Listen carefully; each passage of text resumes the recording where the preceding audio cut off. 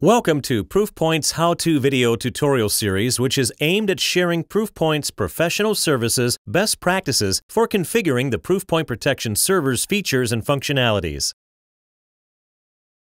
This video tutorial demonstrates how to view terms caught by a dictionary rule within the Proofpoint Protection Server, or PPS.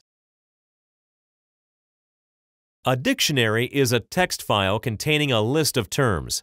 Dictionaries can be used to detect if any emails passing through the Proofpoint system contain certain words or phrases. To view or add dictionaries, select the Email Protection tab and then expand the Email Firewall module. Click on the dictionary page and then select the Enabled checkbox, allowing the system to scan email content for any dictionary word matches. To view the words in the dictionary, simply click on the dictionary name. By default, a rule created to match and identify dictionary words within an email will not show the words that were identified. Dictionary rules can be modified to create message headers, which will contain the triggered dictionary terms. To display the terms, you can add them to a header in the email for later inspection.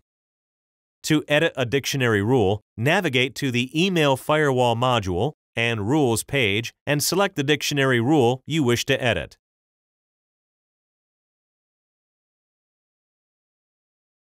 For this example, the rule is attempting to detect sensitive words within an email and block them.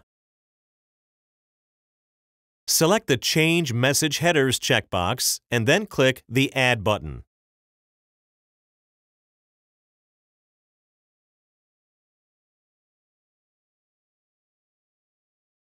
Choose an appropriate name and value for the header. Remember to save your changes in the Change Header dialog box and on the Rules page.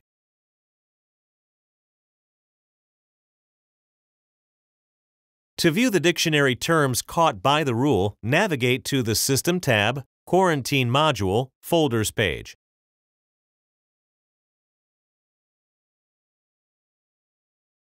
Select the folder name where the triggered emails are stored.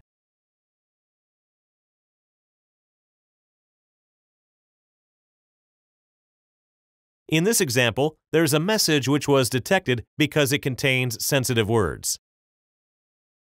Open the message and then select the View drop-down menu and choose the term Headers.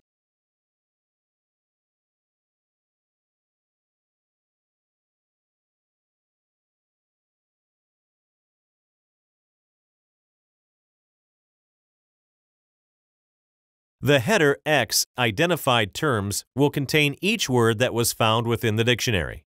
The number in front of each term specifies the amount of times a sensitive dictionary word was found within the email.